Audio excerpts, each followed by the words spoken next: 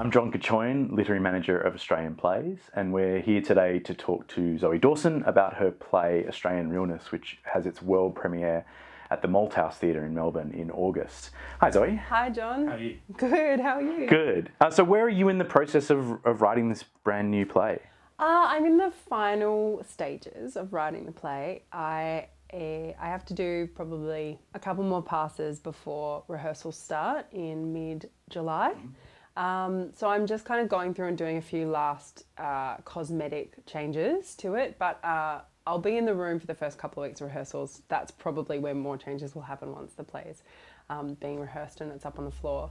So at the moment my job is kind of almost done, or I'm heading towards the end of my job while everyone else is just starting to start their jobs. The actors and the designers and the directors are all starting to take off, and I'm sort of in the process of handing it over. That's great. Yeah, which is a nice place to be after a few years of working on it. Yeah, so how did this work come about? Well, the work started a couple of years ago. It came from a kind of image, and I think most of my plays that I've written start with a kind of image, and they usually come from watching theatre or seeing theatre or reading theatre. I find that that's the only place that I really get inspiration for writing plays.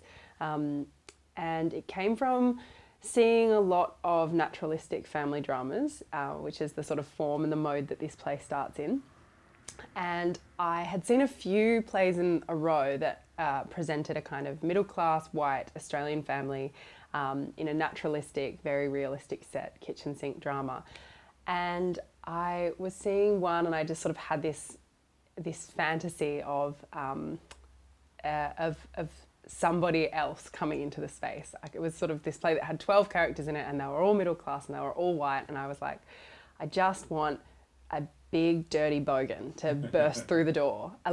Yeah, it was. It felt like these characters on the stage were talking about all of these kind of middle class concerns, and I just thought, I don't know if that's really what these people, as a sort of reflection of our society, I don't know if that's what they're really scared of. I think there's other things that these people are more scared of than, you know, selling their beach house or worrying about, the kind of domestic concerns. And so I just got really interested in that, the dramaturgy of those plays and where they've come from and their legacy, why we see so many of them, why naturalism is kind of still seen as the kind of a real type of theatre, and when theatre is such a limitless, metaphorical, amazing space.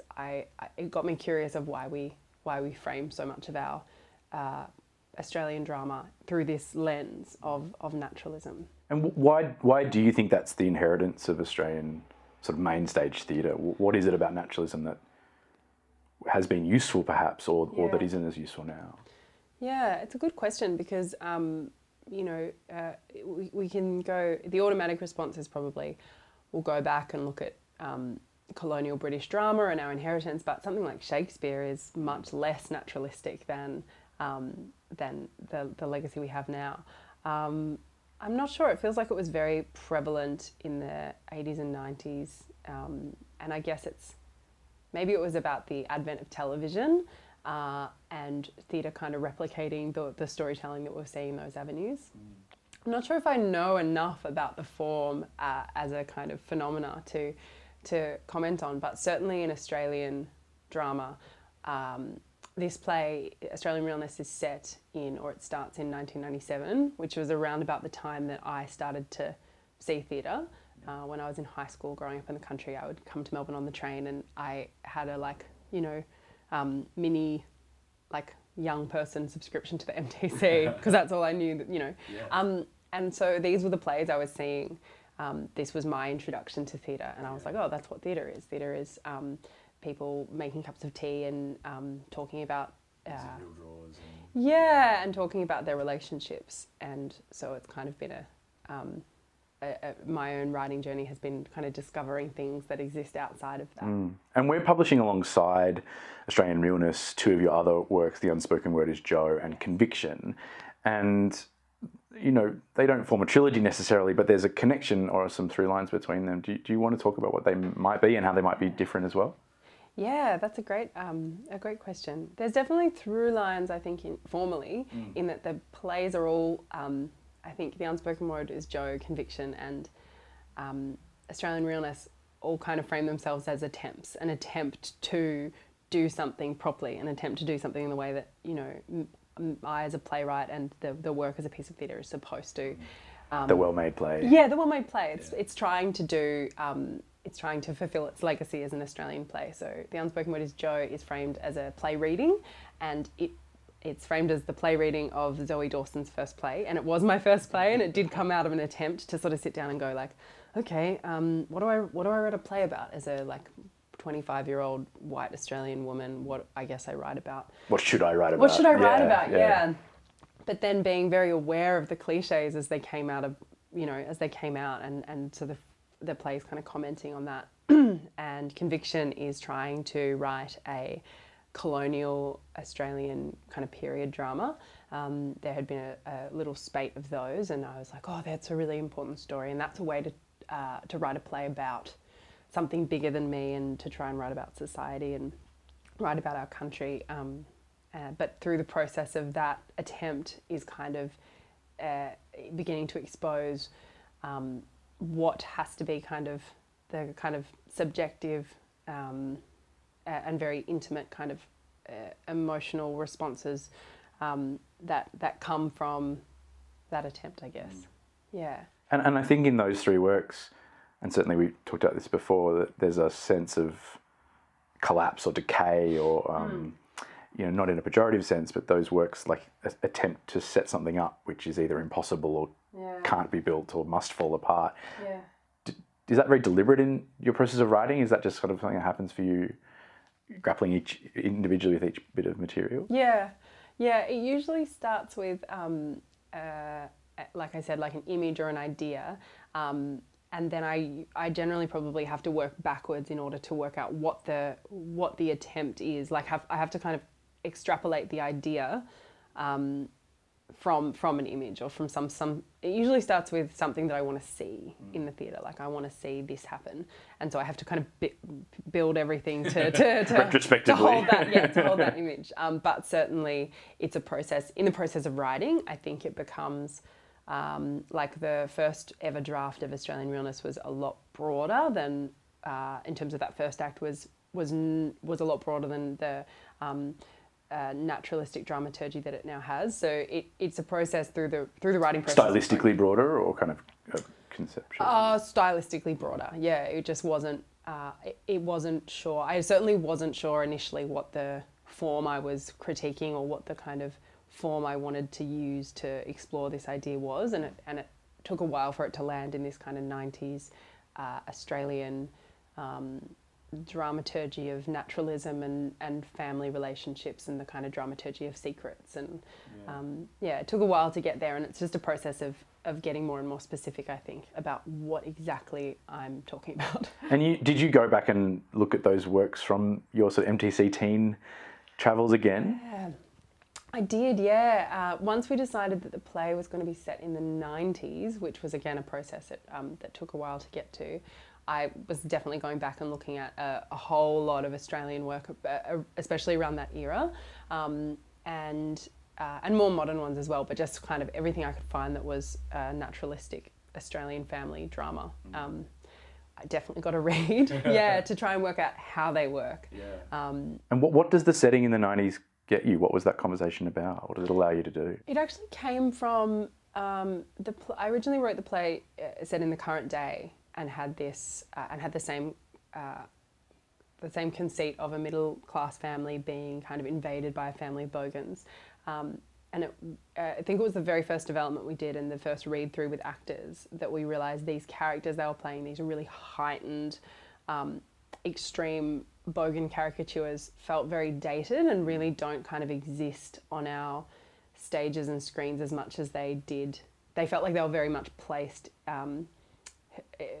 historically in a certain time in Australian history, and you know, it's around that kind of like full frontal and fast forward, like those really extreme caricatures, which I think eventually led to something like Kath and Kim. So, and then it became about actually tracing the representation of working class people on our stages and our screens and film.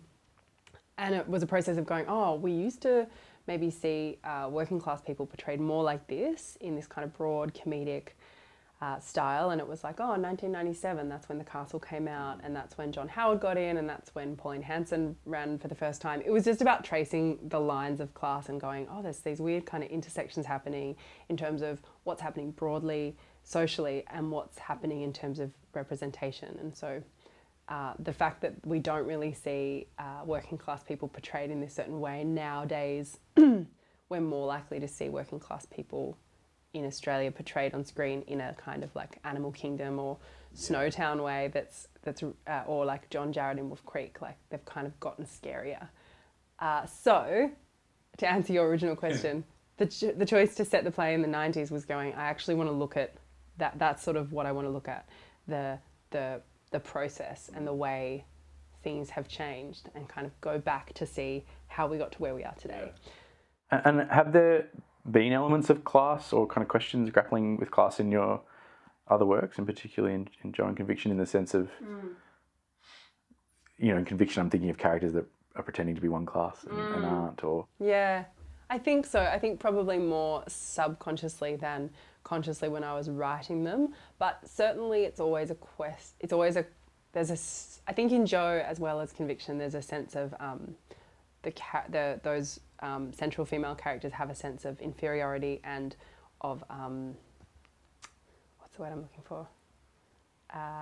Like imposters. Yeah, exactly. Yeah, they feel like imposters. They feel like they shouldn't be there, and I think that is definitely, that just comes from my own experience of coming from a working class background and then ending up in the arts in inner city Melbourne and feeling like a bit of an imposter and feeling like I don't really, you know, having to pedal to catch up and always feeling like a bit of a fraud. And so, do you feel there is an inherent kind of classism at work in Australian theatre?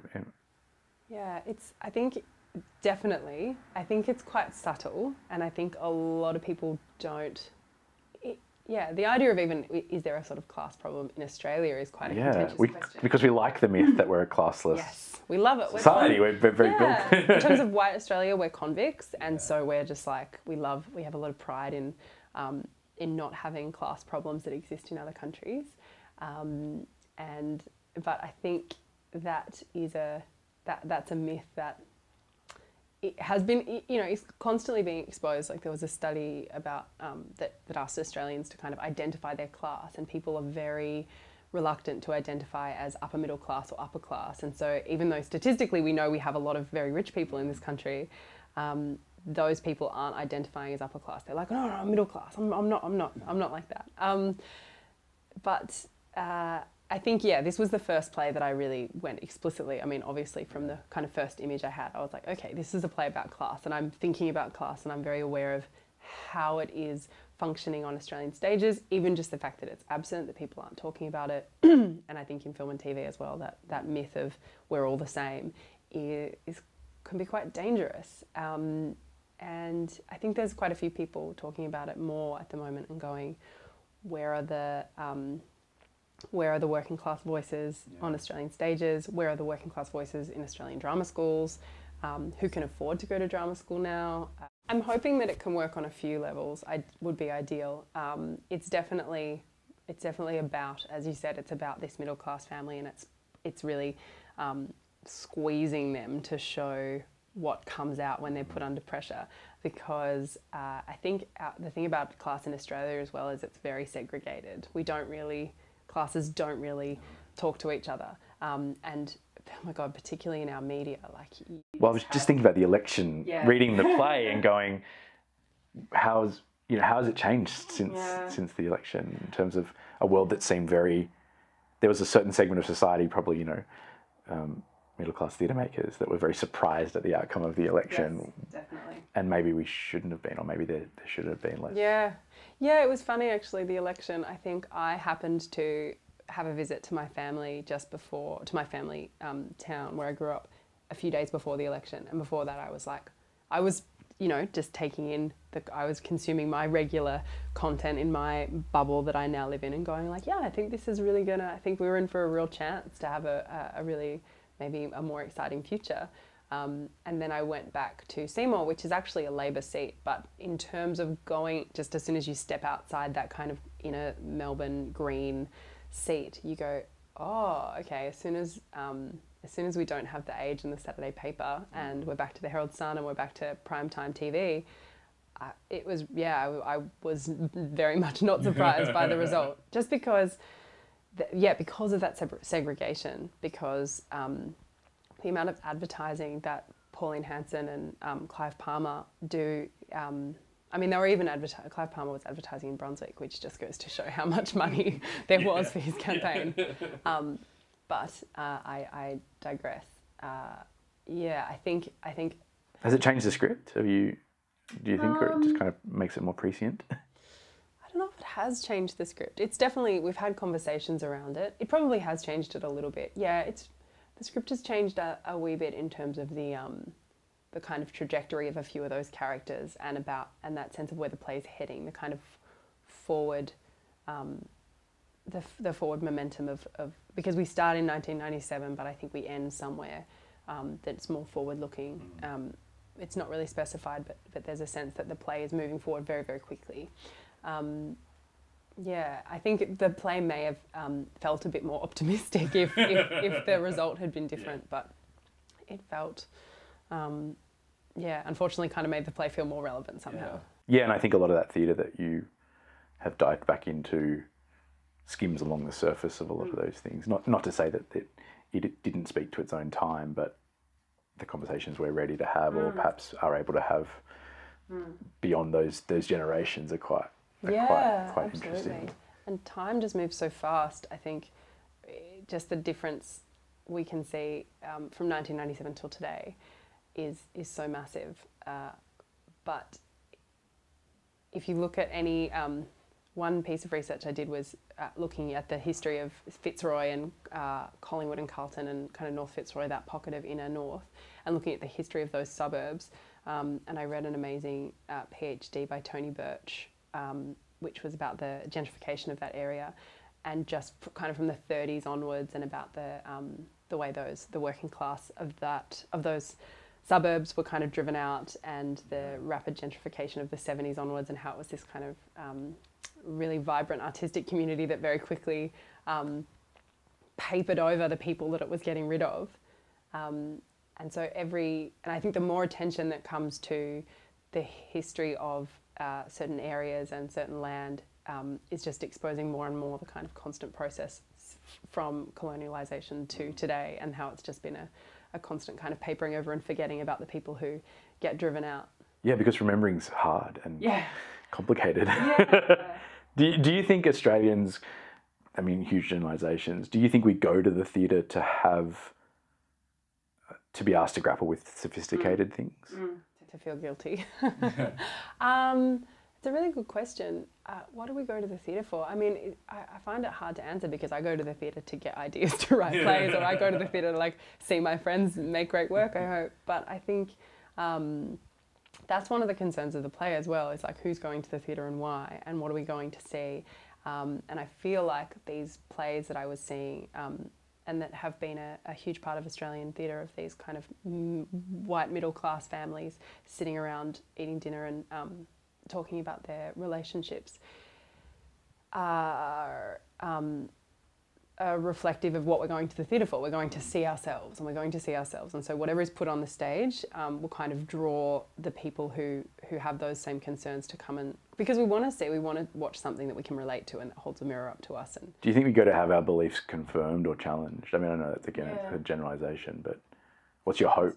I mean, my hope is that we go to be challenged and we go to think about things in a different way. I certainly know that that's the most satisfying experience I could have at the theatre, is to actually go in, feel something, learn something, see something a different way, come out and go. You essentially want to go to the theatre to lose an argument, because then you've learned something, and then you come out and go oh, I went in thinking this one thing, and now I've got this whole other different set of ideas to grapple with. I think that's the kind of high hope of what theatre might be able to do. But there are certain things I think that get in the way of that, in terms of who gets there, what stories are on the stage, who's on the stage. Yeah. Without giving too much away for Australian Realness, by the end of the, by the end of the play and hopefully the production, obviously, we're even sort of pulling apart the theatre itself, I suppose, is the non-spoilery way to say it. When did that decision arrive? Was that always part of kind of the trajectory of the work, or when did those elements arrive?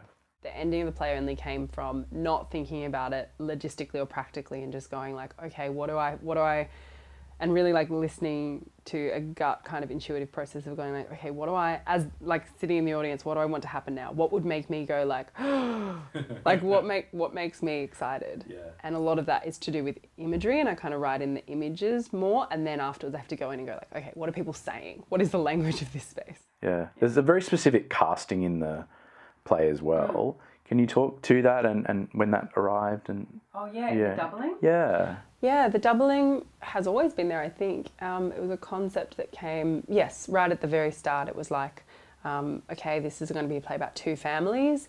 All right, why not have them played by the same actors? I'm also just I've worked in independent theatre for so long that I'm like, well, I can't have 8 actors, so have to make it work with, I was like, have to make it work with 4. But also I was like, starting as an actor, I was like, oh, that's fun. That's like something that an actor is going to... taps into that absurd tradition. And, and farce. Exactly. Yeah. As well as pointing the play, like positioning the play in a place that is already moving away from that idea of naturalism, having...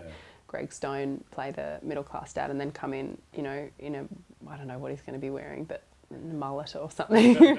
So that came pretty early, and that was a sort of conceptual frame that could be, and that was to do with kind of pitching it for a commission as well, so I could really go, these are the kind of key things you need to know about the work. And so you've known very early in the process that you were writing it for Malthouse. Did you know which space, or you just knew that it was... No, I didn't know what space. I just knew it was a process of writing it for a commission, which is kind of separate to programming. It's was writing it, and then a constant kind of dialogue around where it was at, and programming deadlines and trying to get drafts out that are clear enough for a team to be able to, and I think that was quite down to the line when I went away to Drysdale. It was like, okay, well, we need to know how it ends. So I went away and went like, okay, I've got to come up with an ending. And I was very unsure about it when I wrote the ending, but I think a testament to writing from a place of intuition is that I just kind of sent that off and went like, I don't know, I can't explain it, but that's what I've come up with. And they're like, that's perfect. I think that boldness is what they respond to. I think you're... relatively famously often in your productions in literal or figurative kind of ways, but are you in Australian Realness in the same way? That's such a good question, and there was a conversation with Declan Green, who's dramaturging the play earlier, because he's directed my past 2 plays, where he was like, is Zoey in this? And I was like, I don't know.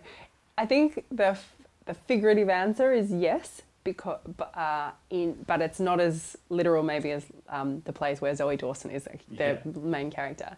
This play is more I guess moving away from that direct autobiography, but it's talking about something that is very pertinent in my life, which is that I grew up in a very much outside of the arts, in a more working class family, and who are closer to the Hogans than to the middle class family. But I have sort of moved to this. I'm a playwright living in Melbourne, and those worlds feel very far apart, even though geographically it's only an hour up the Hume to visit my family. But that space and that kind of sense of a kind of dual identity is something that I think is pretty easy to kind of to see in the play. But the character of the kind of lead character of daughter is it's probably some sort of amalgamation of my worst self, but it's definitely not my kind of life experience. Yeah.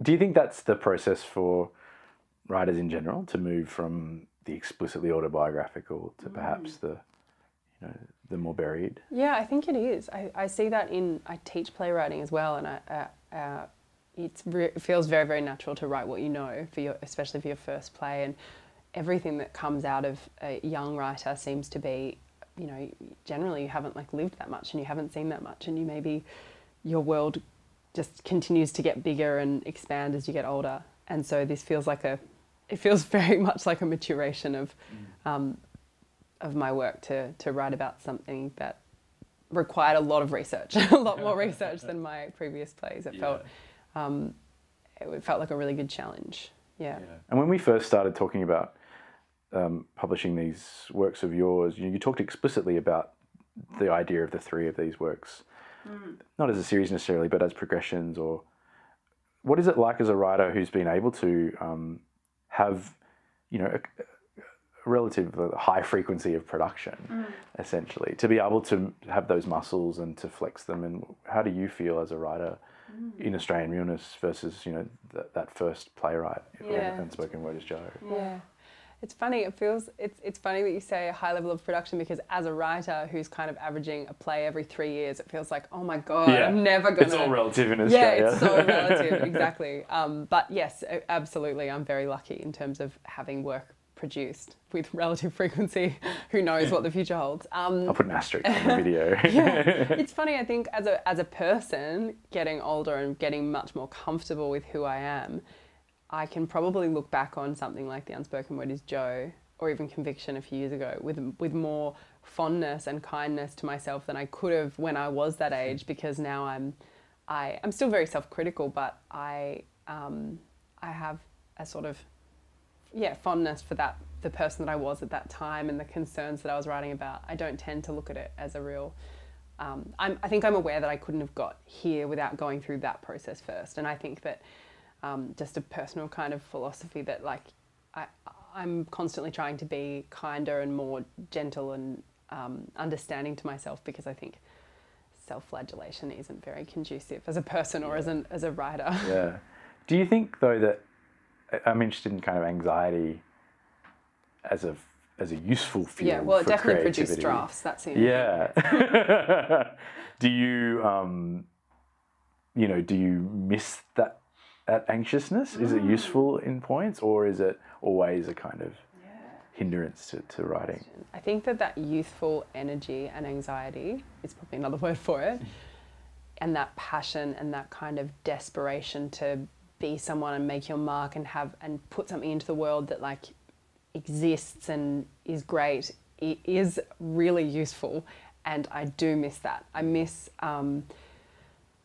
something about, especially writing, The Unspoken Word is Joe, the first sort of solo play that I wrote, just feeling so amazed that it was going to go on and that actors were going to do it and people were going to come and see it, the whole process. And then once you do that a couple of times, I've definitely had a process throughout my 30s and in the last few years where I'm like, wow, something very differently has to drive me now. It's not about, and I think this is probably just a process of growing up, it's not just about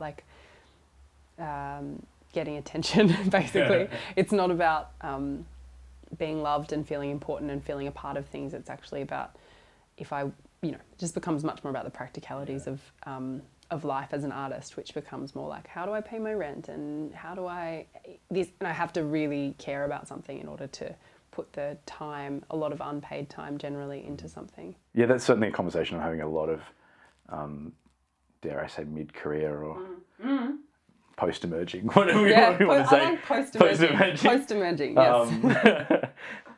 It's definitely a conversation about kind of the fuel's different, or the reason that you do it shifts, and accounting for that. I suppose I'm also really interested in kind of just, feeling as you're growing into your power, I suppose. I mean, it's just kind of a strange way of saying it, but feeling deft or skilled at something, as opposed to that early stuff which is driven by guts perhaps and terror. Exactly. Do you feel that at work in Australian Realness in terms of just your process, how you've crafted it, or is it still just as sort of chaotic and terror-filled? I think, what's that saying about to make an apple pie you have to reinvent the wheel? It does feel like that. It feels like it shouldn't, and I've always I know how to do this now. I know how to write a play, but every single play is a completely different beast. And in hindsight, I can look at these three works and go oh, I learnt that in that, and then I applied that to that, and then that taught me this, and then that, and I can see all the things they have in common. But when I actually sit down and go, I'm going to write a new play, that all goes out the window, and I'm like, I don't know anything about theatre. I want to go back to Wikipedia and be like, what is theatre? I don't know anything. It's really strange. And whenever I'm not writing, I'm like, I love writing. I love writing plays. It's so much fun and it's so joyful. And then when I'm actually sitting in it, I have to lock myself to my chair. Like I'm like, writing is horrible. I hate this. I don't know why I would do this. My partner can definitely attest to that process. And so it's sort of devastating. You're like, I thought this got easier. I think you just get used to it. You get used to the process, and you actually kind of learn to trust it and go, no, this does feel awful, and it has felt awful the last few times, and so I must be on track. Like, this is normal at least. It's familiar, yeah. And I suppose just my last kind of question is what class would you consider yourself currently in terms of kind of belonging more at the Hogans or? Yeah. Oh my gosh, I feel essentially like an imposter in both worlds. Yeah. I think when I go back to my family, to where I grew up, I feel like a city slicker, like, you know, I'm one of the only people in my extended family to have gone to university, and I'm certainly the only person who works kind of full time in the arts. I think I'm just like going through my cousins mentally, but so it's not so much about a class in terms of I feel like the artist cultural class is unusual because it's not really about money. Like most people in my family make a lot more money than I do, but I have access to I have a sort of cultural and social privilege that comes from working in the arts and from being really overly educated that means I can apply for grants that might get me, you know, to go live in Paris for a few months. Like there's a social mobility involved in being educated and having any kind of cultural capital that is very different. I may not ever be able to buy a house, but, you know, in terms of being able to live an amazing life and do what I love for a job, I've got a lot of freedom. Yeah.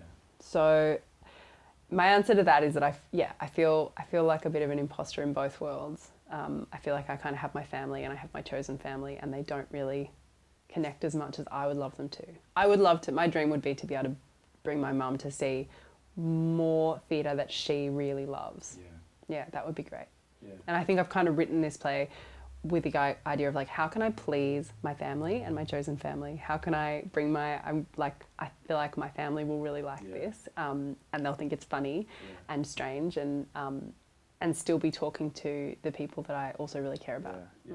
And lastly, what are you most excited about to see the production? What's the thing you're most excited? Oh, I'm so excited by all the actors. I think they're all wonderful, and we did a development at the end of last year with Linda and Greg, Linda Cropper and Greg Stone, and they're just so funny. I could just watch them. Read a phone book, I think. Yeah, exactly. I'm very excited about Romany Harper's designing it, who I've worked with previously on a lot of work, and I got to see her presentation the other day, and she's done an amazing job.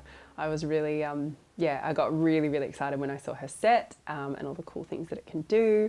And I'm excited about the conversations as well. Like, I feel like, as I said, I think class is a kind of delicate area to talk about in Australia, and I hope that the play is funny enough to deal with it in an entertaining and a compassionate way. And I'm excited about talking to people about it afterwards and being like, I don't know, what do you think? Yeah. Great, awesome. Well, thanks for talking to us today. Thank you so much, and good luck for the show.